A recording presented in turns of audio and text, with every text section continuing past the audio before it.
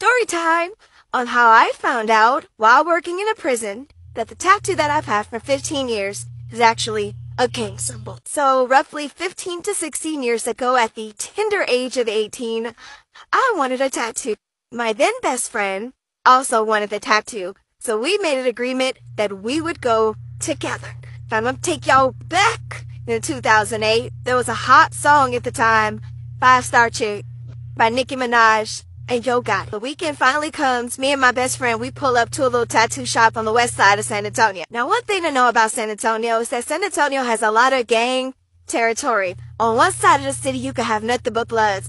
On another side of the city, you could have nothing but Crips. On another side of the city, you could have nothing but GDs. So unbeknownst to me and my young, dumb, ignorant self, we pulling up on the west side, unaware that this is Blood territory. So I sit down in the chair first because my friend is being scary, right? It's our first tattoo. I'm like, yeah, tap me up. I tell him what I want. I tell him that I want 5-Star Chick and I want it on my wrist. So he's like, cool, say less. Now what I did wrong was I told this man, I said, all I want is 5-Star Chick. I don't care how you put it. Just get creative. Make it cute. Now I don't know if he knew about the song 5-Star Chick. I'm sure he did. Or if he assumed that I was gang affiliated, because a lot of black women said to me, yo, are gang affiliated. He finishes my tattoo, right? He puts a 5, the number 5 for 5-Star Chick, inside of a star with shading around it and the word chick under it. And I'm like, oh, that's cute. I love it. Right? I leave out of the chair, happy, proud. Now here's the problem. At my big age now, I know a lot more now than I did back then. I ain't always been saved and sanctified. Your girl was a hot girl back in the day, okay?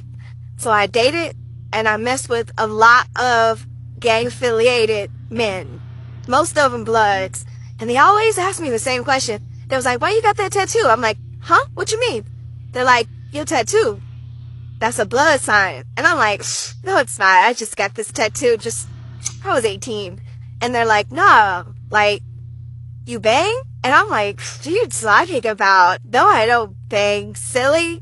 And they're like, no, your tattoo. So apparently, there are 3 symbols that represent gang affiliation to the Bloods. 2 of those happen to be the number 5 and the 5-pointed star, specifically shaded in.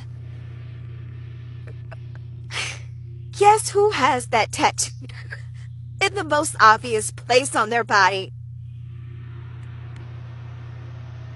I am laughing as a coping mechanism, but this is no laughing matter.